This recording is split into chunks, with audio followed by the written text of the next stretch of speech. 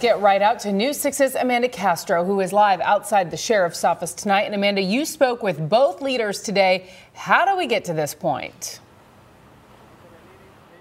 Well, Lisa, both Mayor Jacobs and Sheriff Demings say they don't want to mix politics with children and school safety, but that appears to be happening right now. Both of them running for office this year, and both saying school security is a top priority for them. The sheriff just telling us this afternoon that they signed an agreement with the schools district on their plan for those school resource officers, but the mayor is concerned there won't be enough deputies in schools this year.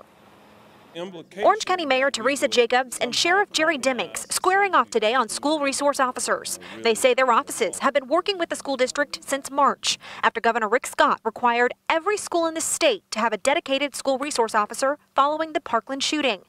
Demings says he told the mayor in a May memo that in order to meet that mandate, they would need to hire 75 new deputies for the 2019-2020 school year.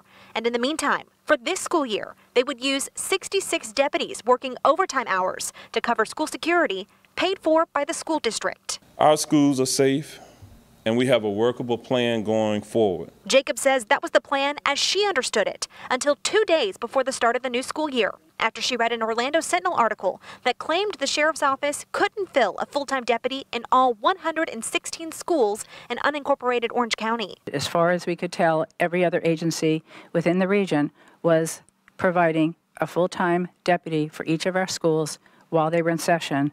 That was not the level of coverage that the sheriff's was prepared to provide. Jacobs believes it's unacceptable to not have deputies in every school, while Demings claims they've always had a plan to keep students safe. The implication that we would somehow compromise the safety of students really is insulting. I think the mandate was clear. I think it's overdue. Now, Jacobs says in a news release sent out by Demings' campaign office on Monday, he claimed that he didn't have the funds for those news deputies, but she's saying that's not the case. She's always offered to front the bill for those deputies. Now, as far as the school resource officers this year, Demings won't tell us exactly when they're going to be in those schools, for how long, and when they won't be there. They say they don't want to release that information for student and school safety. Lisa. Amanda Castro reporting live tonight. Thank you.